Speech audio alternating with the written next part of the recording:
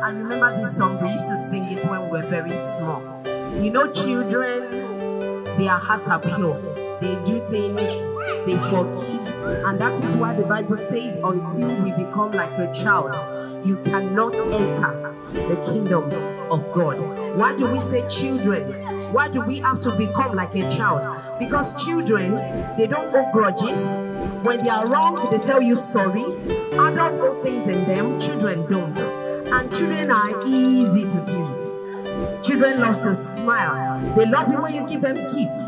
So until we become like one of these children, the Bible says we cannot enter the kingdom of God. I remember this song, it says, Jesus loves me, this I know, for the Bible tells me so. Little ones in Ibila, they are weak, but he's strong. Yes, Jesus loves me. Yes, Jesus loves me. Yes, Jesus loves me. The Bible tells me so. Every word of God is true.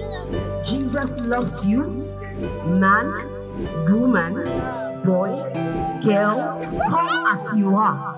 Jesus says whatever he has made is good. He made you good. So there is nothing like color with Jesus. There is nothing like origin with Jesus. There is nothing like state, like country with Jesus. Jesus is Lord of all. He is Lord of all. Lord of all. The Bible says you cannot enter the kingdom of God except through Jesus. Jesus is the only way, the truth, and the life. He said, come unto me, all ye that are labored and are heavy laden. He said, I will do what? Give you rest. There is rest in Jesus. There is hope in Jesus. There is strength in Jesus. In Jesus there is no weakness. In Jesus you see light. In Jesus you are not weak.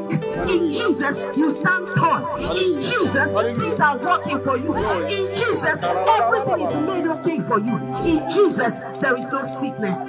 In Jesus there is hope for tomorrow. Come unto me. The only thing you need to do is to accept him. Accept Jesus. Accept Jesus into your life. Pray. Stand with him. Tell him, Father, I love you. You know I love you. I want to come to you. Help me to remain in you. Help me to come to you. Because the Bible says for those that come to God, he will in no likewise ask to go. If you come to Jesus today, he will accept you. No matter the things you think you have done, he will accept you. Your parent cannot love you the way he does. Your friends cannot love you the way he does. That job you think you have, it cannot hold you in the day of trouble.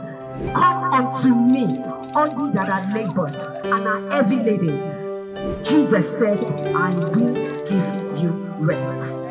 Rest is only found in Jesus. And we pray as you decide to come into Jesus today, he will enter your heart.